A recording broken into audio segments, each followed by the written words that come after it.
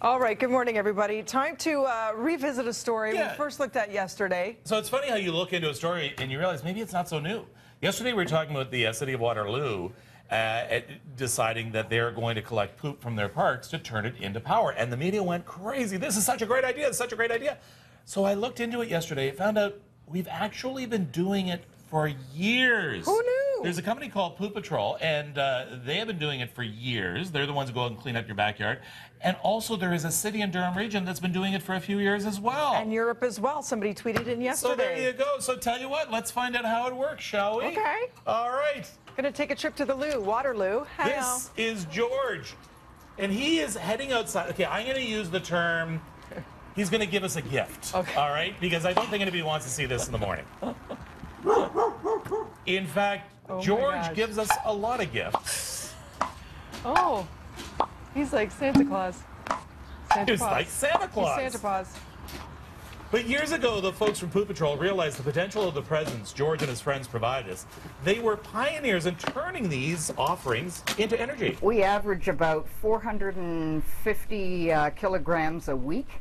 So far, in the last few months, we've actually been able to convert almost 5 tons of poop into power, and we're aiming for as much poop as we can. And then about 2 years ago, the city of Pickering was among the first municipalities in Canada to realize that once the wrapping paper is uncovered, these gifts could actually help to power local homes and businesses. So when you stoop and scoop in Pickering, someone has been picking up after you. 3 kilograms. There you go. It's 3 kilograms right there. True pioneers right there. Yeah, it's amazing. So how do they actually convert the poop into power? I'm glad you asked.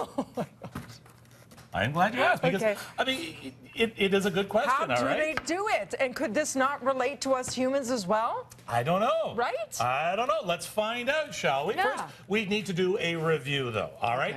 So we have all the presents in the backyard and in the parks of Pickering. And then, like Santa, you haul these gifts 150 kilometers to Elmira. The final destination is a place called Cornerstone Renewables, which actually looks like an evil secret lab. And there's the evil science guy, Travis Wollings. But rather than world domination, he just wants to power it. Every year, 70,000 tons of organic waste, including the dog gifts, come here from across southern Ontario. And I went into the control room. I wanted to see this control room, Of course you did. It's going to be massive, right? I love a control room. I looked all over. Where's the control room? Where's everybody? Oh, wait, no. It's one small screen in this room, Kevin. So our operators are actually able to manage the process using their cell phones, if need be. Really? Yes. All right, now here is how it works by the numbers. Number 1, George and his friends wrap up the presents. Number 2, the gifts are all gathered with care. Number 3, it is trucked to Elmira. Then, number 4, it is processed. Then for a month, it is churned in holding tanks and deprived of oxygen.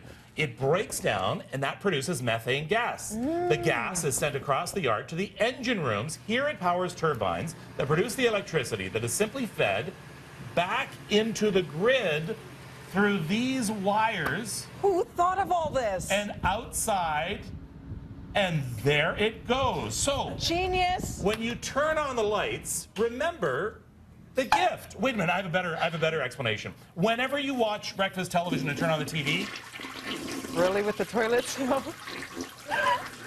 right? You know what? Yeah. This is brilliant operation.